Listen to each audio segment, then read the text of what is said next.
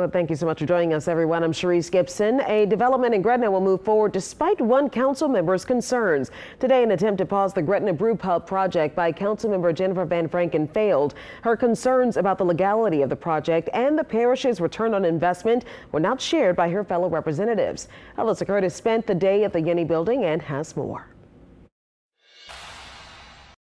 A multi-use project in Gretna will continue after an attempt Wednesday to pause it. There's no second. The motion fails. Eventually, this lot will include a parking garage, a government kiosk, a brewery, and a taco restaurant.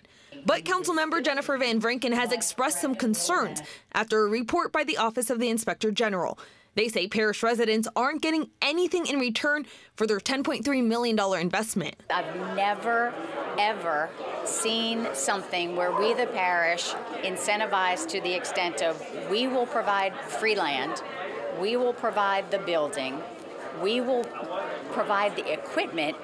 You will not have to give us any base rent. But representatives from the project say Van Franken's concerns are not valid, saying the brewery will have to pay part of their earnings. Rent is not zero.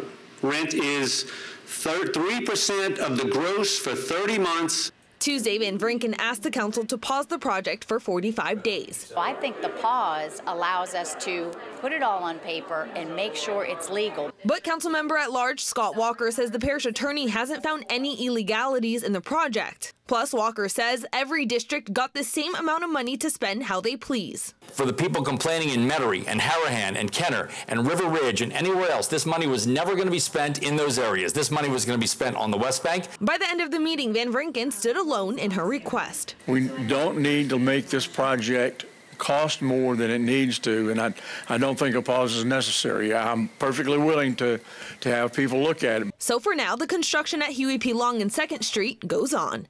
In Jefferson Parish, Alyssa Curtis, WWL Louisiana.